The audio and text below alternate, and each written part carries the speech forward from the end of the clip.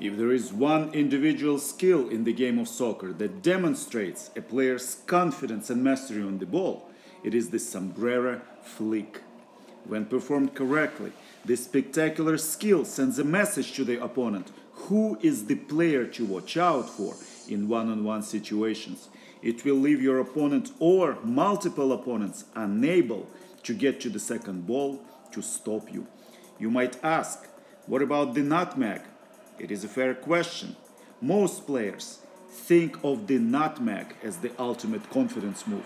The sombrero skill requires more coordination, more ball control, and confidence since it is performed in the air. Players perform mags in just about every game. The sombrero flick is a rare skill that we see only once in a while. Are you convinced? And ready to get started on becoming the sombrero master? Then subscribe, like, comment, share this video with your teammates, and turn on notifications to learn the hack to master the spectacular sombrero fint. The sombrero flick allows you to get past your opponent by playing the ball to yourself in the air. You might say it is a volley skill. You flick the ball over the opponent's head and resume dribbling on the other side of them. To master the hack, you want to wrap your mind around the three most important elements of the sombrero fint. 1. It is most often performed when a player spots that an opponent, marking them, is moving in close to them to make a tackle. To do sombrero successfully, you must make sure that the ball is sufficiently far away from the opponent when you flick it so they cannot intercept it. 2. Most of the time, it is important to perform the sombrero fint on a half turn to make sure to be first to the ball on the other side of the opponent. Be ready to immediately slip past them at the moment you connect with the bottom of the ball to flick it in the air. 3.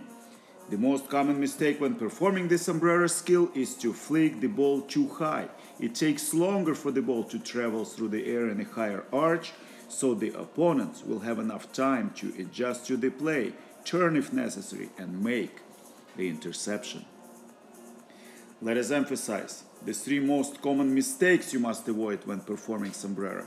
Mistake 1. Playing the ball too high, giving time to the opponent to adjust and react. Mistake number 2.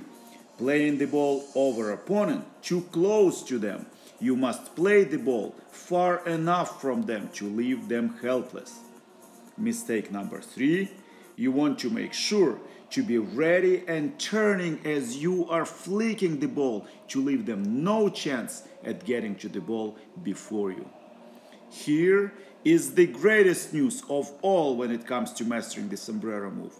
To get you started on mastering the sombrero, bounce the ball in front of you and lob it over yourself in the air in the direction you want to go.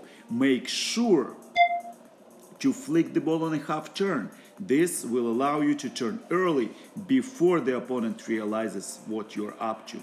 Then control the ball before the bounce. Of course, it is also important to practice your immediate drop ball control.